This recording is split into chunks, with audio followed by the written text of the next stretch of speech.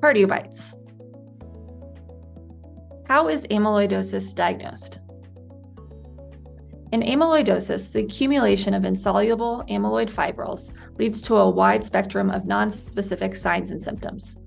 Diagnosis requires a high index of suspicion. Patients with cardiac amyloidosis often have symptoms suggestive of HFPEF, including fatigue, dyspnea, and lower extremity edema.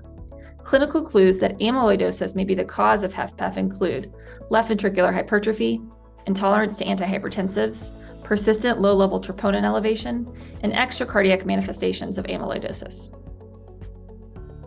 If cardiac amyloidosis is suspected based on history, ECG, or echocardiogram, the patient should first be screened for AL amyloidosis. Screening consists of 3 blood tests: serum free light chains, SPEP with IFE, and UPEP with IFE.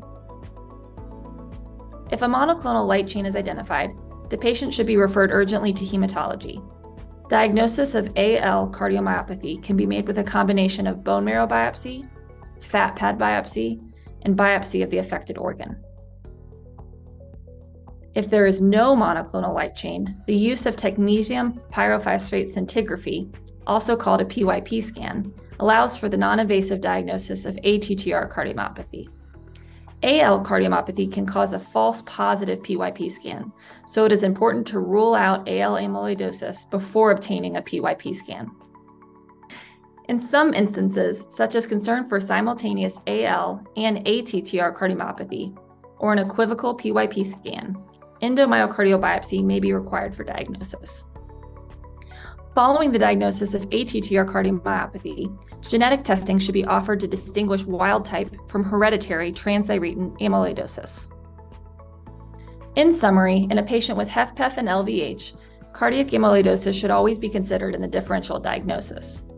Following a negative monoclonal light chain screen, a PYP scan is often sufficient to make the diagnosis of ATTR cardiomyopathy. Thank you for tuning in to this edition of Cardiobites, brought to you by the Heart Failure Society of America.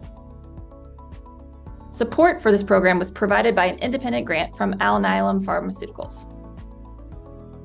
I'm Christine Seiler. I'm an advanced heart failure and transplant specialist at the University of Colorado. Please complete this short survey to help us identify more programs that may be of interest to you.